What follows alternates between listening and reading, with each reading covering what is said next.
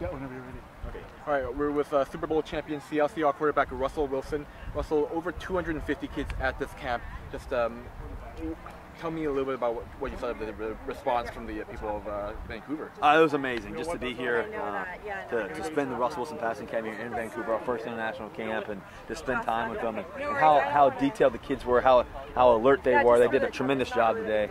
I can't wait to come back next year. It's such a thing to look forward to. I'm already excited about it already. And today was great with the 12th man tour here too, and the energy that we had here and all the fans and everything. It's truly something special. You have a lot of kids that look up to you on and off the field. A lot of these kids probably want to follow in your footsteps, so if you had to give them one piece of advice, what would it be? I think the biggest thing I would say is get out of the house.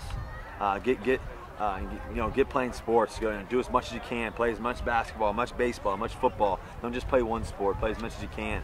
Don't play as many video games. That's what I did. I'm so grateful for my parents.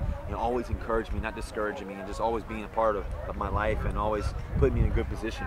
And I was always outside. No matter what the weather was, I was outside doing something. So I think that's the biggest thing, especially generationally.